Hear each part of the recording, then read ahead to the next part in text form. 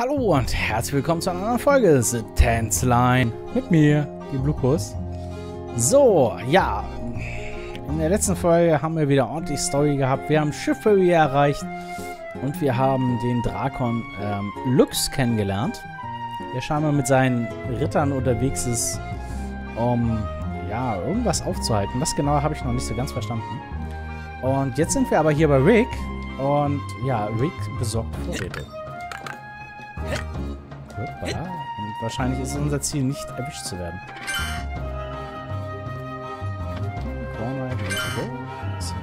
Oh, Käse?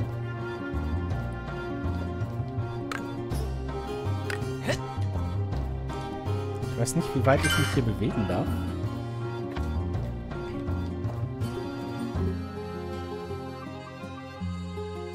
Okay, ich frage mich, wie ich an die anderen Sachen überhaupt rangekommen wäre, wenn ich überhaupt nicht runterspringen darf. Oder hat er sich gerade umgedreht? Hey, you! Oh. Kobold, get out of here, you thieving mongrel! Oh, hey, Princess. Rick, I heard yelling. Was it you? Me? No. I don't yell, Princess. Never. Could you not call me that loud in public, in case you didn't notice I'm hiding at the moment? Really? Me too. Hey! What are you? Never mind. So, what did you buy me? I'm famished. Let's go meet up with Tox first, yeah? Rick, where you stealing? Look, it's for a good cause, right? You couldn't even miss it. Plus, you practical ordered me to do it? You believe me, right? Not even a little. Okay, also sie hat schon gemerkt, dass er klaut und er meinte, ja, du hast ja im Prinzip gesagt, dass ich es tun soll und glaubst du mir? Nein.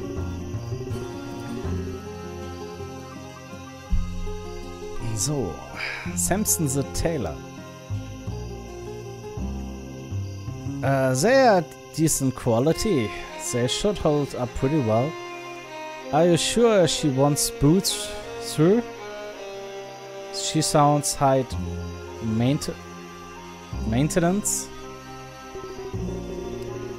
The ones she's wearing now are beyond worse for wear. I have a feeling that after a week of travel, she will be glad to have them. Thank you once again, Samson.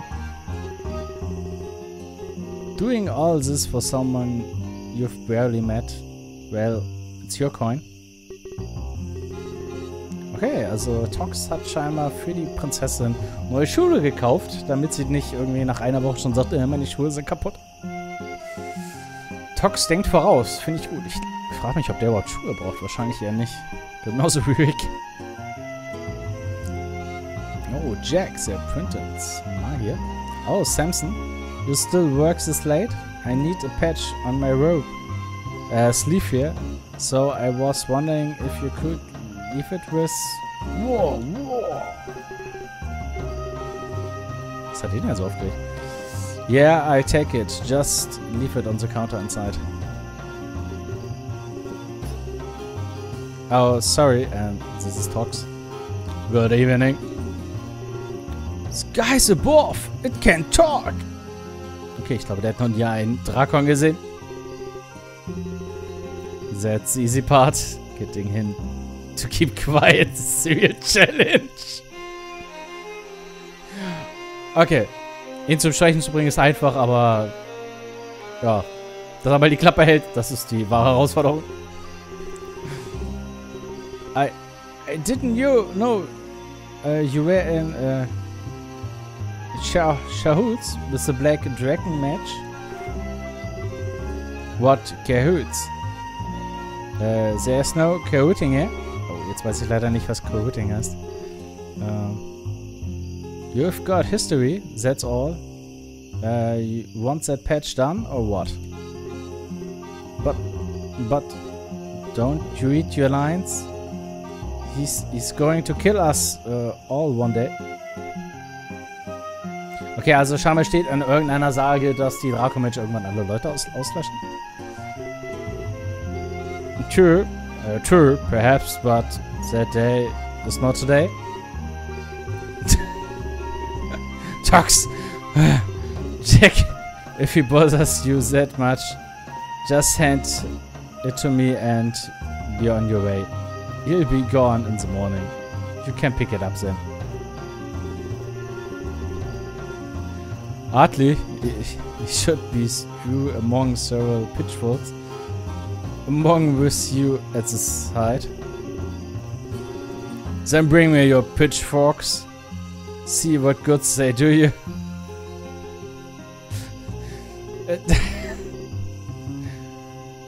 This isn't over. Clear skies be with you, Jack. Shut up! Ja, also okay, Jack mag scheinbar keine Drakons. Möchte sie wohl lieber mit Mistgabeln ausspießen. Und Tox meinte nur, ja, komm noch mit deinen Mistgabeln gucken, was dir bringt. You know, you really do kind of overdo it with all the black. Have you considered wearing white? You might make a better first impression. Okay, also er meinte, er übertreibt es mit dem Dunkel. Also wahrscheinlich sind seine dunklen Klamotten, er sollte mal lieber was Helles tragen. Das macht einen besseren ersten Eindruck. Darley noted. Interessiert ihn nicht. Ich meine, so gesehen ist er ja auch ein schwarzer Drache, also. Dann noch weiße Klamotten, ich weiß nicht. Ja gut, könnte man tragen. And let's talk about tone. You know that old saying about catching more flies with honey? I attract plenty of flies as it is. Thank you. What? I did say good evening, and I mean it. He started it, you know. We were standing right here. You saw it. I swear by this guy Tox. One way or another, you really will be dead for me. Also, you will be the death for me. Also Tox meint auch nur so. Was denn? Der andere hat doch angefangen. Und Samson meint auch nur so, boah, eines Tages, ey, bist du mein Tod. So, let's see it. Jetzt fummelt sie damit schon wieder rum. Not bad. Definitely got a bit of an edge on it, no? I need to find some wheatstones to work on my knives. Wonder if he got any just laying around. No stealing. Come on. They're just rocks, you know? Headstones? How much could they be worth? Whoa! Now that's some of your princess magic. Kann er ihre Klinge leuchten lassen? Of course it is. Well, are you impressed? Wahrscheinlich weiß sie gerade nicht mal selber nicht mal, was passiert. Check it out, Tox. Can you do that? You came back? Of course you did, princess. You can't leave without him. I, bought your gift, my dear.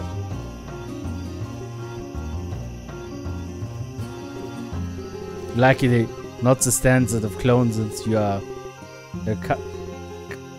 accustomed to, but I assumed you grew wearing of walking through taunch on such thin souls. I hope that they fit.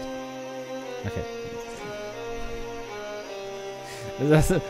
Ich finde das so lustig. Ich glaube, er macht sich auch so ein bisschen witzig über sie. Nach dem Motto, ja, das ist nicht der Standard, der Standard, den du sonst trägst, aber es ist besser, als wenn du in irgendwelche Dorn trittst mit den dünnen Sohlen.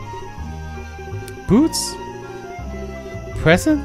Also, peasant clothing proper for a common worker? Perhaps, but for royalty? Hey, give me a break! Very well. I shall attribute your lack of fashion awareness to your beastly standing. For the time being, however, as opposed to. Okay, sie übersieht seine Nicht-Ahnung von Fashion, weil er ja ein Beastly ist und sie denken, die werden es schon tun. Go ahead, put them on. See how they feel. Okay, so wie guckt sie die. Wahrscheinlich total geil. Well, my dear. They fit.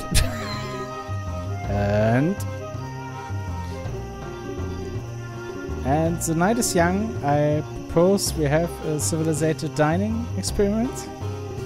Oh yeah? You're buying? Indeed I am. I managed to stow away a few guild deeds in my shoes. I managed to stow away a few guild deeds in my shoes when I fled from captivity. I suppose you beasts are deserving of a sweat just this once. Alright. I'm getting rewarded already. I like it. If you insist. Most establishments here are still beast friendly. I passed a tavern on my way here, so if you can stand the bustle. I'm game. Leads the way. Okay. Also scheinbar will sie jetzt das Essen ausgeben und ich bin mir immer noch nicht sicher, ob sie wirklich eine Prinzessin ist. Also die trumpft so hart auf. Oder sie ist so übelst verwöhnt. Very well. We should also consider picking up a few necessaries along the way. The proper way. Understood, Ray? Rick? Ah. Okay, neue Sachen, die man kaufen kann. Yesterday's garbage. Geil. Fresh product. Beastly Mementos. By using this. Okay. Training. Was? Oh Gott, noch ein Tutorial. Oh, es werden immer mehr. Improve your attack and defense by using items and training your characters. First, open the menu. Na gut. Select training from the training menu. Next. Okay, choose a princess. You will collect dozens of items on your adventure. Every item can be used in training. Special.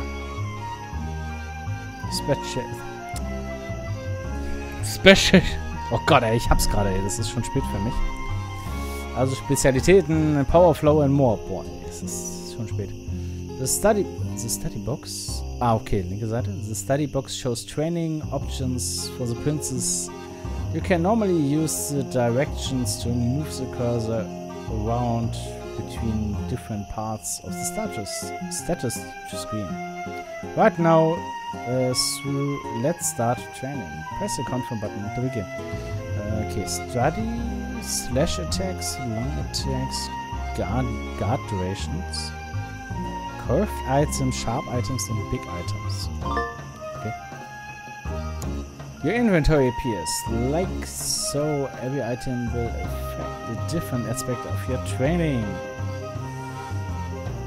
Okay, da steht Shape. Ein rundes Item. Das könnte also ein Curved Item sein. Oder ein Big.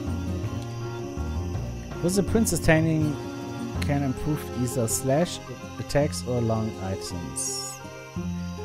When you highlight an item, you can see how effective using that item will be for training. The skills that benefit are also highlighted in the skill cards below. Ah, okay. Ach, da unten. Ach, da auf der rechten Seite sieht man, wie viel das bringt und wahrscheinlich die grünen Karten, die es auch bringt.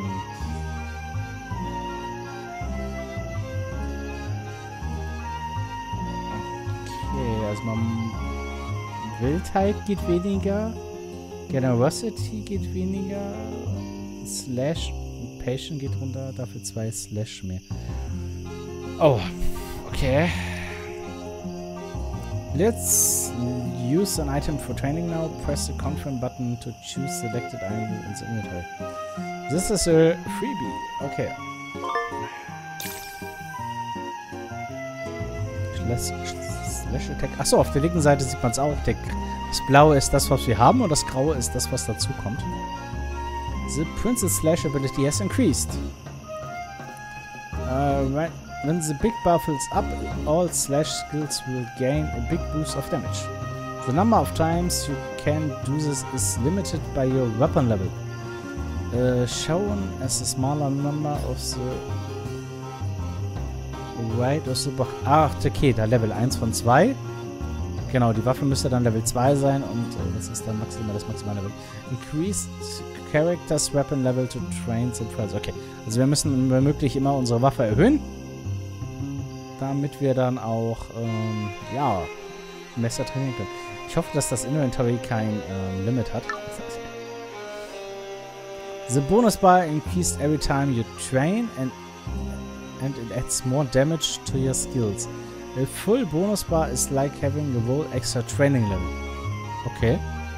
However, it decreases after every battle, so use your items wisely to keep it top off after each battle. Train often to get the most out of it. Boah.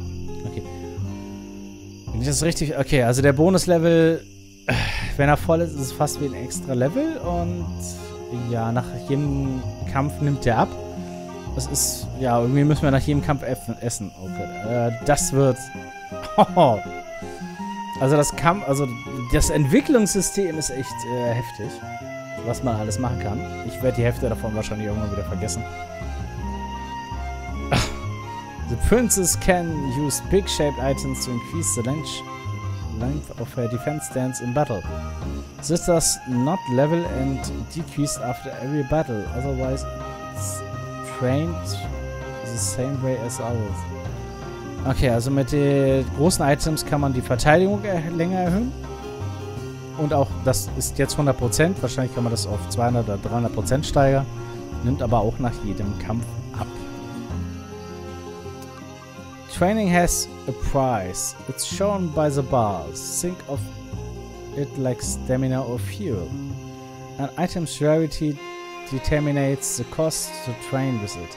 This bar increased after battles and it will also fill the large power frequency by this character. Okay, also man kann nur... Ja.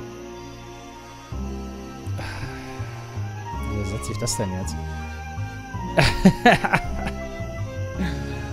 Okay, wir haben also den Balken, den Study-Balken und der füllt sich nach jedem Kampf wieder auf. Und jedes Mal, wenn wir wenn wir studieren, nimmt der Balken ab, sodass wir auch nur eine bestimmte Anzahl von Sachen konsumieren können. Müssen wir mal gucken. Let's look also as Charakter. Okay. Swap Trick. Okay, bei ihr heißt das Study, bei ihm heißt das Practice. Rick uses items to train his direct and throwing attacks. Like how the princess trains her different attack styles. Rick defense cannot be trained. Okay, er hat keine Verteidigung, die man trainieren kann. Press the next character to do Tox. Bei ihm heißt das Blacken. Tox training depends on the right. Okay. Wie war das? Jetzt habe ich vergessen, was bei Rick ankommt. Bei ihm kommt es scheinbar auf das Gewicht an. Das Gewicht des Items. Tox trains his non-elemental black magic attacks with heavy items. Black energy and teleport dodge. Okay. Tox trains the duration of his teleport dodge by using lighter items. Allowed him to avoid damage for a long time. Okay. Lightweight, also sehr leichte Items und heavy Items. Okay. If you ever need a hide, okay, kann man, oh Gott. Gut, ich werde jetzt erstmal hier ein bisschen was einsammeln. Talks to the Drunken Lizard Man, Talks to the Traveler. Ich werde erstmal gucken, was diese Stadt überhaupt noch alles zu bieten hat. Okay. Da geht's weiter. Samson Alternate. Samson, das war der The Happy Hair. Talks to the Observer. Okay, hier waren wir schon. Der spielt halt wahrscheinlich jetzt zu. Talk to the observer. Well, good to see a new human face around here. Huh? Wait, have you been watching me? Don't worry about this. I watch everybody's around here. Especially the beasts. We get a lot of them here, you know. I have noticed that. What are they like? From out of town? I take it. They are just folks. Like you and me. Only difference is, well, they got traits, habits, you know, things they do that they can't really help. What sort of things? Nothing major, just quirks. Like those catfolks over there. They've used to banding together in the desert to survive, so they never stray too far from one another. It's in their nature. 2 steps from being animal, which is probably why Skyweather is trying to run them off. Okay, Skyweather will scheinbar die Beastmen vernichten. War das die Version, von denen sie mal sprachen? Okay, also er hat uns so ein bisschen so erzählt, die Beastmen sind halt so ein bisschen anders wie das Katzenvolk da im Hintergrund. Ja, die sich nie zu weit voneinander entfernen würden. I see, I'll keep that in mind. Thanks and clear skies. Ach, das ist ein Katzenvolk. Okay, ich habe das erst für irgendwas anderes gehalten. Oh. Talk to the tavern patron. Sounds like the Huntsvolk are moving south. I wonder how low it be before Shivbury is off limits to the beasts. They might even put up a second wall or send out the firebows. This off limits to the beasts? I know it'll be long gone here before that happens. Okay, da weiß ich jetzt nicht genau, was die jetzt meinte. Irgendwas mit der zweiten Mauer. Oh, Drunken Lizard, man, das wird lustig. Das ist mir das Spiel mal später mal. Ja. So what? You wanna put money on it? Skeptical Ben. No, I didn't say that, Lizard Man. Just find it hard to believe, that's all. I'm telling ya, I don't cry. It ain't possible. Reptiles don't have emotions, you know. That's like science. Ja, Science hat auch keine. But you just laughed. Fine. I prove it. 2. No. 500 gilded to the first out of the lot of yarn. 500 gilded to the first out of the lot of who can make me cry. Do your worst, cause it just ain't happening. Also der Erste, der ihn zum Heulen bringt, kriegt 500. Gilded. Gildeeds. That beastman can surely mean that. 500. It's worth a shot as the person. Was? Makes a reptilian beastman cry to win this bet. Das ist eine Quest.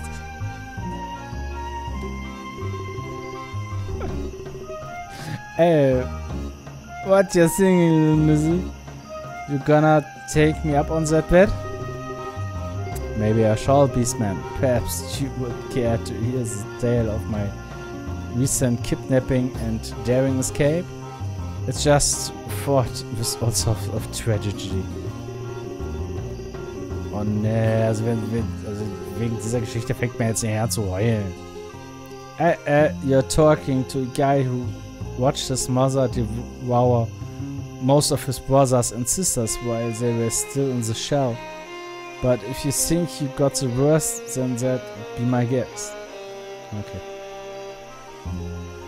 Also er hat gesehen, wie seine Mutter seine Brüder und Geschwister gefressen hat, als sie noch als sie noch Eier waren.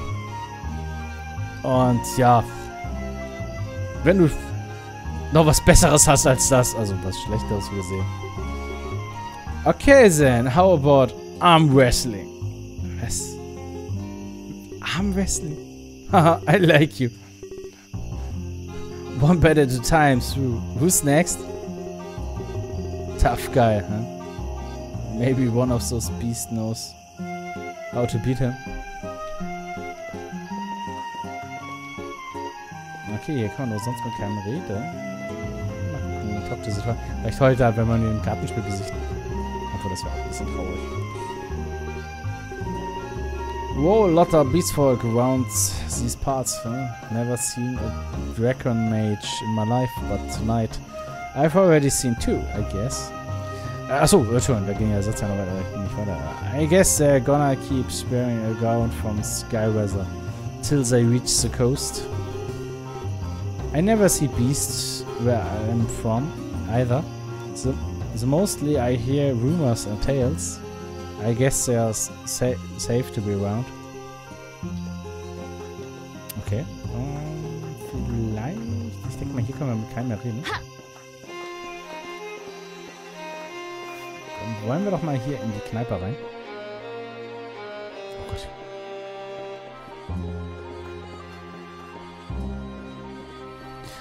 Ich würde mich ja ehrlich gesagt mal über einen Speicherpunkt freuen.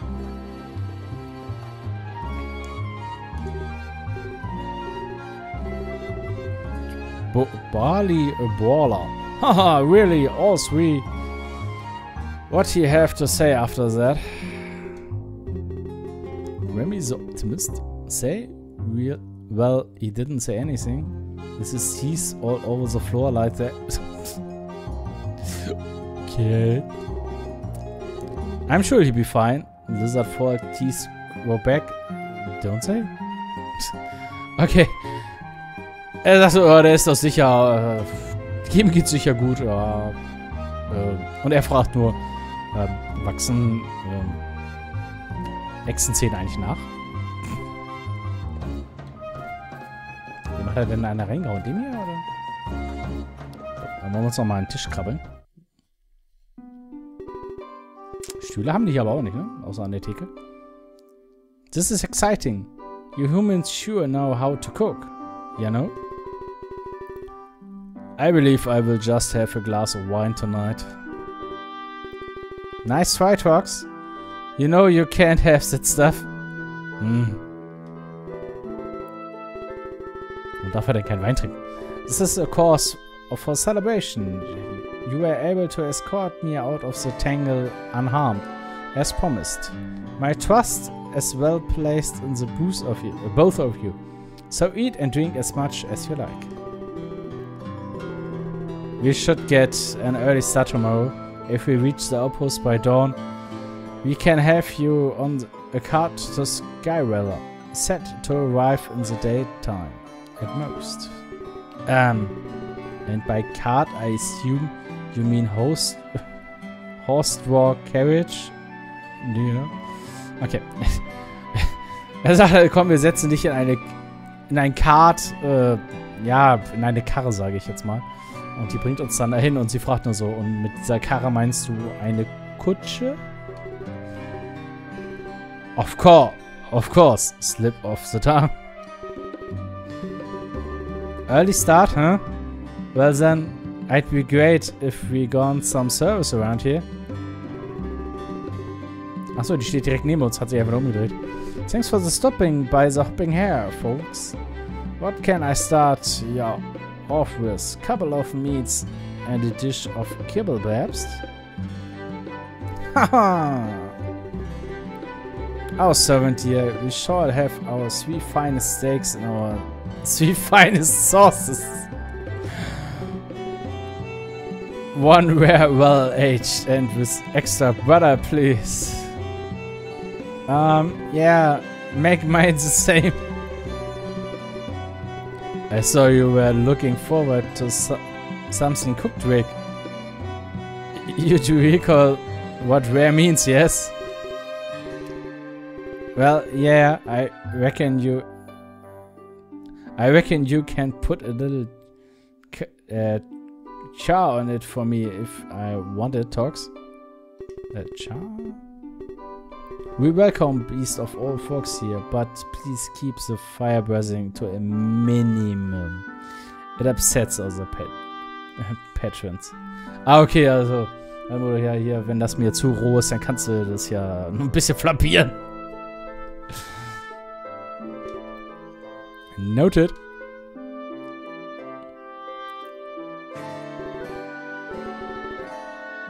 So, what's it like? Having actual servants? It means never suffering a coal-used hand or a tired foot, clothes without wrinkles, hair without tangles, and never a drink without lots of ice. Oh, ooh, and will I get my own servants too? If that is what you wish, then I shall insist upon it. Daily baths and brushing, all manner of formal wear, and perhaps a personal chef at your beck and call. Also ich habe so, ich kriege immer mehr das Gefühl, dass sie eigentlich gar keine Prinzessin ist. Also die verspricht ja hier Sachen.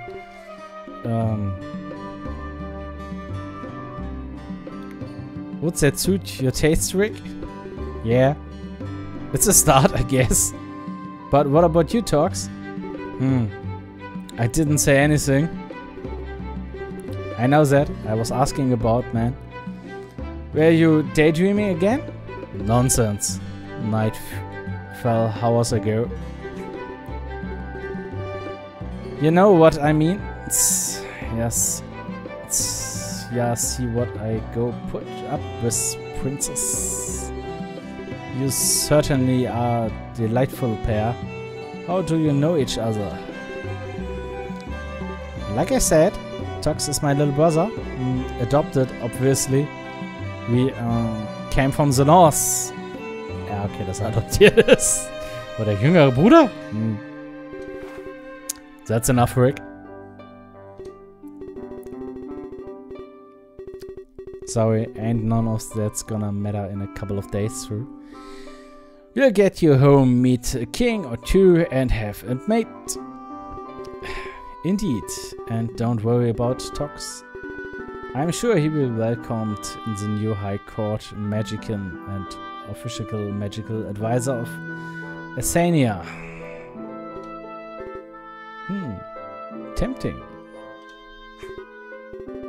I do know. Sounds an awful lot of little work, if you ask me. Some of us find reward in serving our society, Rick. Hey, you smell that? I think they are done. Oh, ist schon alles leer. That was good. Good work taking care of us, princess. You're welcome, I think. It is getting late. Actually, it has been late for some time now. Were you able to make your arrangements for the night talks? Okay, also sie haben jetzt alle gut gegessen. Scheinbar musste da nichts extra flambiert werden. Und sie fragt, ob Tox, ja, seine Abmachung für die Nacht getroffen hat. Yes, for 3.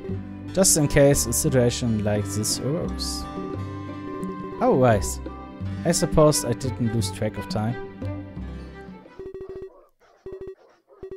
Oh, Hunde. Ob das die Jagdhunde sind? Anyone else hear that? Sounds like dogs barking. Dogs! Hounds. We've got to get out of here. Huh? What's going on?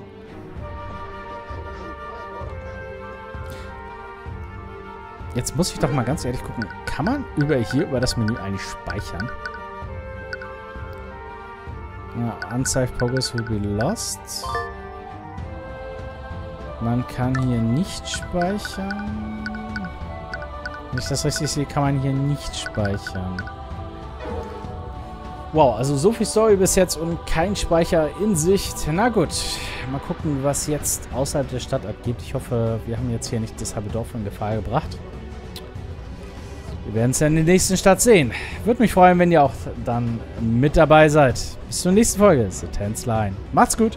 Tschüss.